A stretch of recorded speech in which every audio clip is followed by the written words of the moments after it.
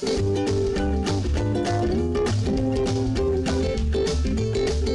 welcome to Art Smart with me, Teacher Precious. Kamusta naman kayo? How are you? I'm so excited because today I'll be able to teach you again another art activity. Okay, so ang ating activity ngayon ay shapes, stamps, and stencils. So, mamaya i-explain ko kung ano ito. Okay, so ang sample work na ipapakita ko sa inyo ay ito. Tada! So ang aking inspiration sa artwork na to ay isang dragon. Para sa mga materials na gagamitin, okay, gagamit tayo ng plastic wrap or bubble wrap. Okay, kailangan at least siguro kasing laki ng paper. At least the size of the paper that you're going to use. We need at least that size.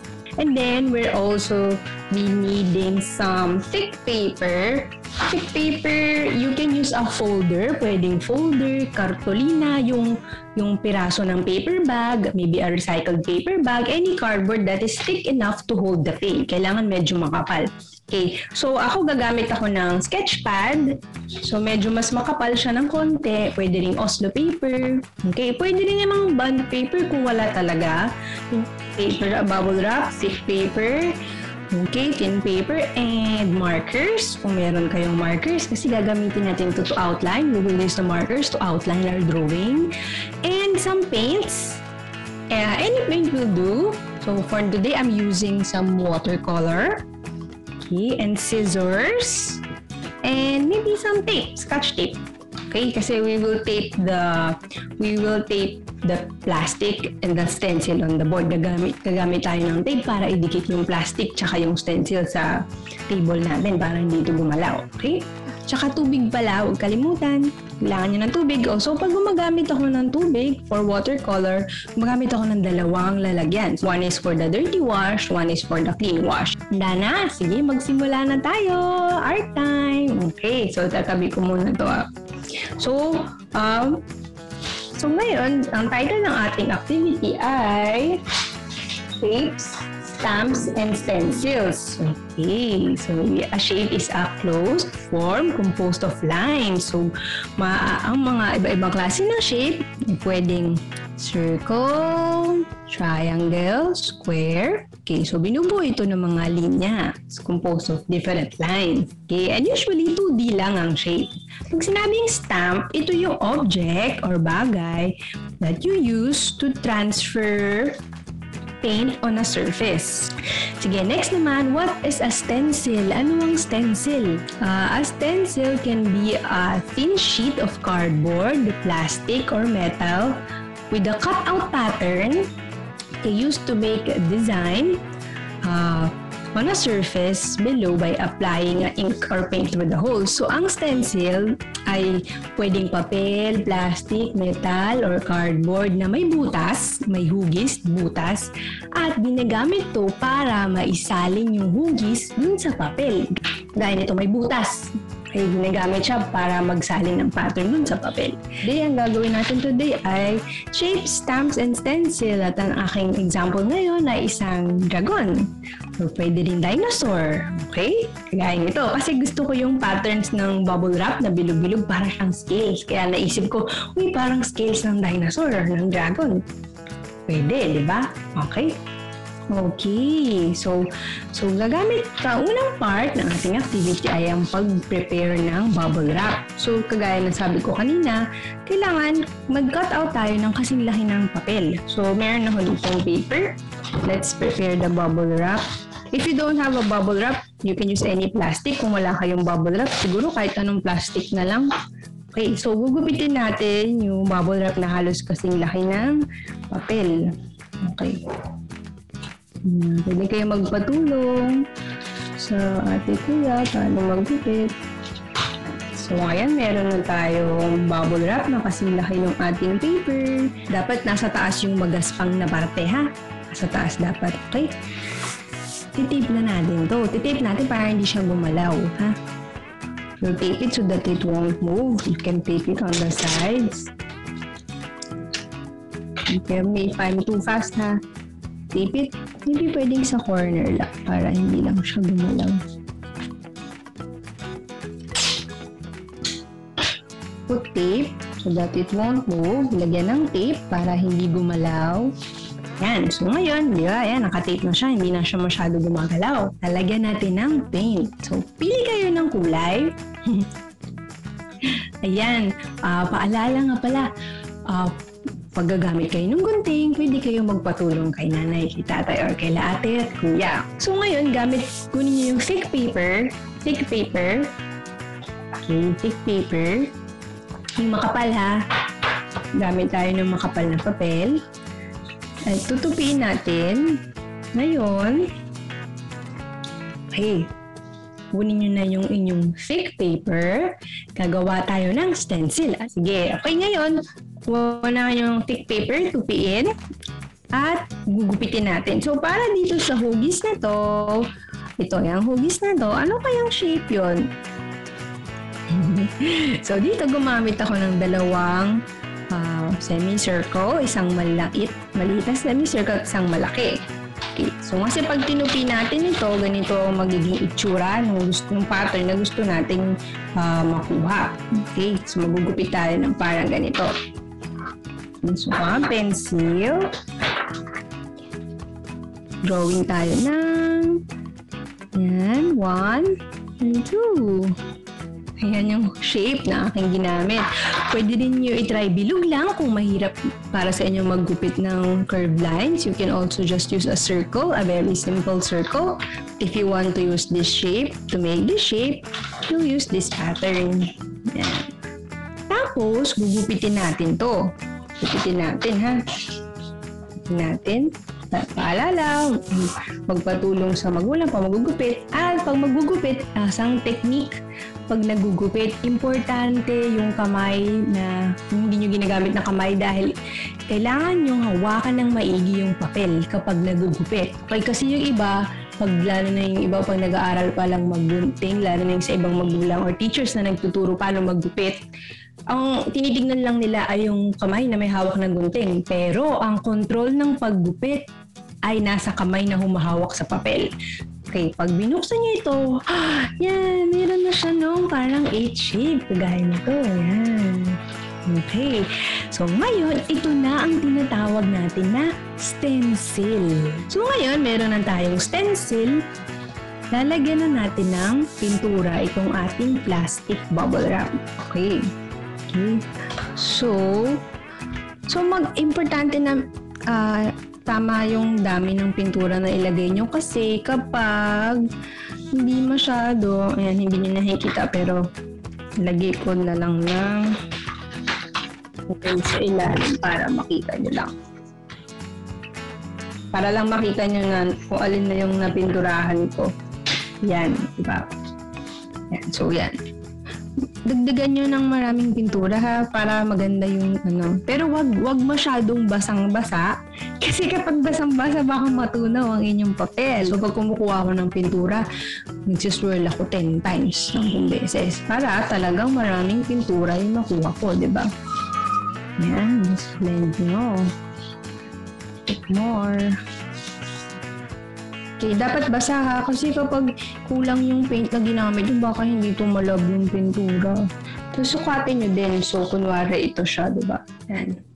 Dapat yung loob nito, dapat may enough paint yung gitna. Ayan, sige, dagdagan ko pa ng paint. Yan. Puno ko lang ng tubig. Yan. Okay na siguro to. Okay ba? Nalagyan nyo na ba ng pintura?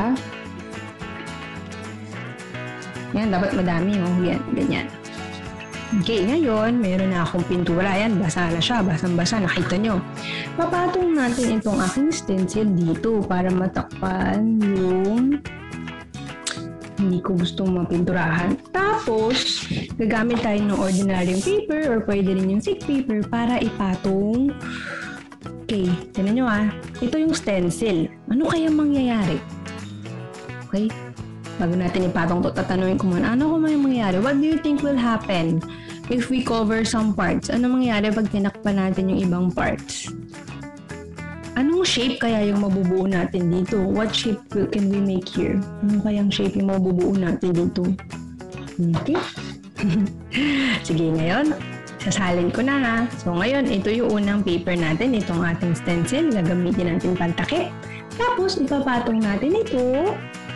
Yan. Ano kaya mangyayari? Ngayon, sa pagdiin dito, gagamit ako ng kahit anong smooth na object. Sige, pwede na ito. Itong glue na lang. Okay, so ngayon, nadiin ko na. Ano na kaya itsura ng gawa natin? Yes! Ayan! Look! Tingnan nyo to! Tada! Oops! Ayan na yung sinasabi kong sumobra. Tingnan nyo, nagkamali din si teacher. But that's okay. Gagawa natin ng paraan yan. Gagawin ko tong siguro parang tainga or ibang parts. Okay. Ngayon, pag manipis yung papel nyo, pwede kasing kumalat. Okay? At hindi nyo makita yung patterns. So, subukan nyo lang muna ngayon. Pag may chance kayo makahanap ng paper bag na mas makapal or cartolina or folder, mas maganda yun yung gamitin nyo. Okay? Tatabi ko na to. Yan. Ipatuyuin lang natin to, ha? Okay. Para dun sa mga hindi nag-work sa bubble wrap. Okay. Pwede nyo naman gawin. Meron kayong papel. Ipatong nyo lang isa pang papel or stencil. Pwede to kahit manipis lang yung inyong papel. At mag-stamping na lang kayo. Kuha kayo ng tissue, yung tissue roll, or yung mismong tissue. Ibuilot nyo lang o pwedeng plastic or lumang papel. Tapos yun yung isaw-saw nyo sa pintura. Ayan ito. Oops. Itong aking DIY sponge. Nagiging dito. Siksik ko lang dito ah. Pwedeng gulay, pwedeng lemon, tissue, lumang tela, pwedeng daliri, ayan, no? Pwedeng ganito na lang inyong gawin, no? Kung nag-fail dun yung sa plastic wrap, so pwedeng gumamit ng stamps, pwedeng iba-iba rin yung kulay. Okay, sige. Ngayon, kung tuyo na ang inyong stencil, kagaya nito, ito medyo kasi kumalat, see? Okay. So, ang maganda sa stencil, pwede nyo ulit-ulitin hanggang sa makuha nyo yung gusto nyo na artwork. Okay, ngayon, pag tuyo na, pwede na natin idagdag yung detail. So, meron ako dito marker. Okay? Kapag dark yung color na ginamit nyo sa paint, pwede nyo mag-cut out na lang din ng eyes. Okay? Sige, so, drawing na tayo ha. So, para sa aking dinosaur or dragon. Okay, oops. Yan. Kita naman, ano? Okay. Simulan natin sa pag-drawing ng mata. So, gawa tayong dalawang bilog. 1, 2. Okay, ngayon, lagyan na natin ng outline. Kung wala kayong marker, pwedeng black crayons or oil pastel. Ang maganda lang sa marker kasi nade-define niya yung lines. Okay, ngayon, itong nakikita niyo dito, cut out lang ito. Doon sa sobra na mga pinag-practicean ko, ginupit ko lang, tapos kinabit ko rito. Okay? Sige, for this one, pwede din tayo mag-cut out ng ganito. Okay, or pwede niyang kulayan na lang. Tapos, get your crayons or your paint. Pwede kayong mag-paint, pwede rin mag-color. Then, dito sa... Okay, sana kung texture din ito, no? So, pwede niyong gumamit ng isa pa. Or pwede nyo rin nakakat na lang yung dito. Ayan, ginupit ko. Tingnan nyo. Diba, pwede rin tayong gumawa ng collage. Ayan. Okay. Okay, tapos pwedeng crayons din. Gamitin nyo. Okay. Ayan. Create texture. Yun, nasa sa inyo yun. Ayan. Ako, tapos na ako sa aking artwork. Nagawa ko na. Pwede nyo lang din dagdagan ng budok, ng castle, or dinosaur man to. Pwede nyo lagyan ng mga puno.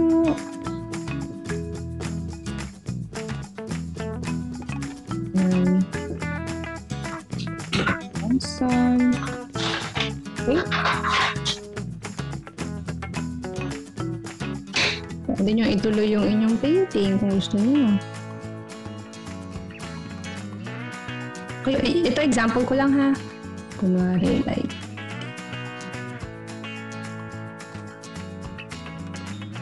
sunset.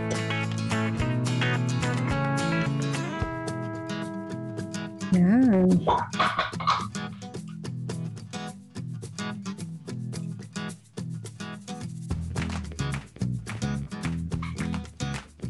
Yan, okay? Kunwari, sunset. Okay. Yeah. Kayo na bahala sa background kung anong background ang gusto nyo gawin. Okay? There. Okay, finish. Kamusta naman yung mga artwork ninyo? Yan natin blue to. Okay, yan na. Aking artwork. Malat lang kasi hindi waterproof ang aking marker. Yan. Okay. Kamusta yung mga artworks ninyo? Yan. So, ngayon, tapos na ang ating artwork. Okay, gamit ang plastic bubble wrap to create texture. Kagaya nito. Okay.